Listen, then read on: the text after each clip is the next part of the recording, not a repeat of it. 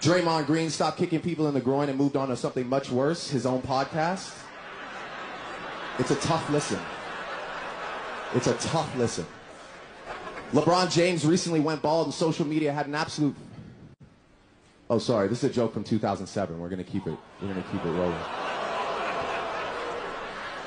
This is great. We got Allen Iverson in here somewhere, probably on a super casual vibe, just connecting with some old friends, you know?